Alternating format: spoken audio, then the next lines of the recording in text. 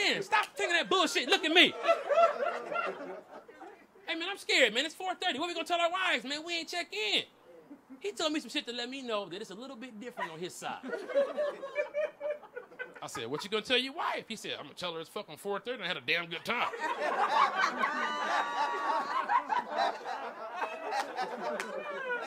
I'm like, well, shit, can I come over there? Can I just come through there for like a year till my shit blow up? Sure enough, Dan went home, drunk, knocking shit over. Here we go again on my own. Going down the only road. His wife woke up. Dan, shut your ass up. You're going to wake up the kids. I wasn't there, but I noticed how she said it. And you smell like strippers. He said, hell, I should. She said, you know what? Go to bed, asshole.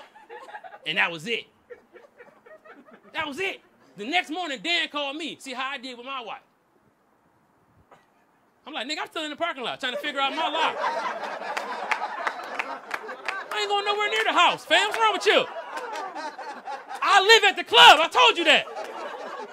I just swept up, baby. This is where I live at now. Black women don't play that shit. See, Tony and Kev, y'all got sons, man. That's what's up. That's what's up, man. I see the relaxedness in y'all face. Oh, my son gonna go and, he gonna, play football and fuck somebody's daughters, and this is what it's gonna be. Nigga, I am scared. You understand me? First of all. Second of all, girls are like little bitty deputy wives. You know what I'm saying? Like, you don't know this.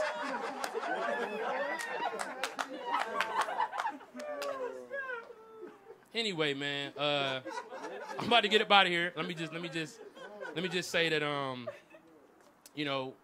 what we're going through right now in our country is pretty fucked up, right? I know we got white people here. Y'all need to tell y'all friends.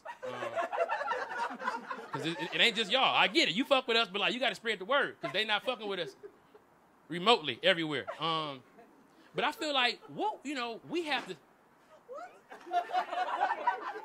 Somebody go check on Big Irish J. That sounded tall. You know what I'm saying? I'm going to just say this. I know, May, but I'm going to just say this real quick. I feel like we got to stop looking for white love. I don't think that, we understand that the trick that they did on our minds was us thinking that our approval for ourselves is not enough. That they said, we out here marching. Black lives matter. Black lives matter. They know that. They know that. But they got their favorite black lives, though. Right? They know LeBron life matter. They know fucking Tracy McGrady and all them motherfuckers matter. Right? They get it. You don't believe me?